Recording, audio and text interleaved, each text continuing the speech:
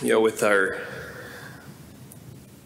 feast that we celebrate today, along with Paul's letter to the Thessalonians, I just was thinking like how it would go over if my siblings' main thrust was to try to please their children all the time. Like that was their main thing, was to please them and always have them be at every moment content.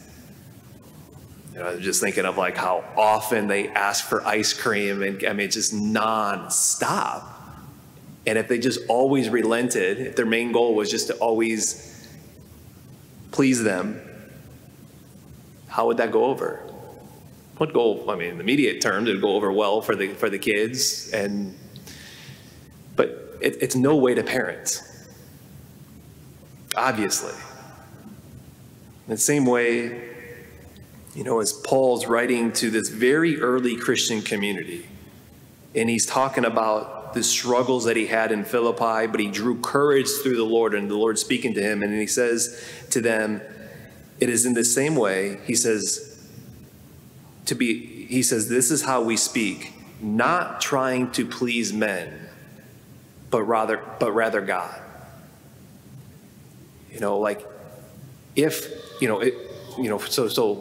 For Paul, or even for me, if I were to live in the mindset, even preparing the homilies on the weekend, of just like in the mindset, what would be the best 10 minutes to please these people that I'll be speaking in front of, these 1,200 people this coming weekend?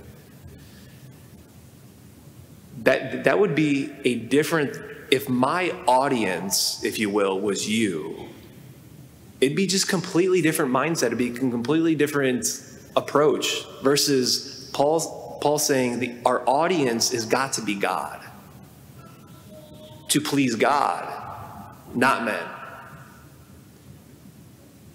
We celebrate today a day of somebody being beheaded. We honor it, John the Baptist. Why? Because he didn't want to beat Herod over the head and those that say like, just shame on you, you shouldn't be with Philip's wife. No, it's like, you shouldn't be doing this because it's bad for you. And not only, Herod, is it bad for you, it's bad for Philip, it's bad for his wife, it's bad for the children, it's bad for the community, it's bad, and the ripple effect just goes on and on and on. Sin is bad for us. That's why God hates sin. God hates sin because it's bad for us. And then, Paul's later in the letter says, but you just notice the tenderness in which he approaches. He says, he goes, we were gentle among you and with you, as a nursing mother cares for her children.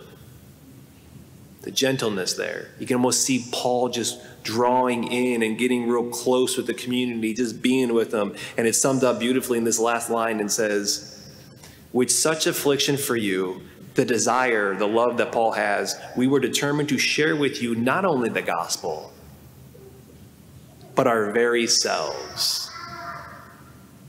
And I don't know if you had an opportunity to see the saint murals that we have up in the church offices, but all those quotes are very intentionally, chosen, I think especially needed for our times. And one of them, from Edith Stein, she says, that's up on the wall, the quote is, do not accept anything as the truth if it lacks love.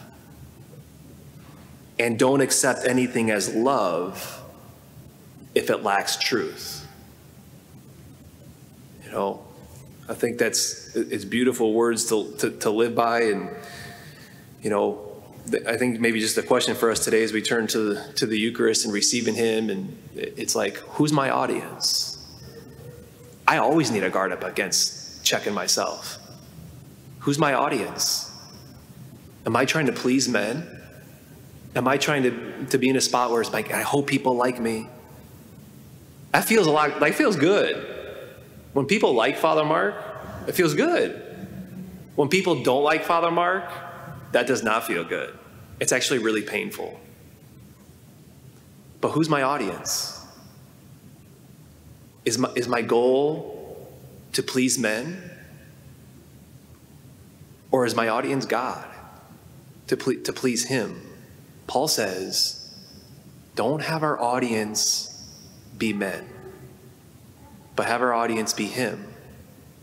So Lord, help me to always have you as my audience, to please you rather than men.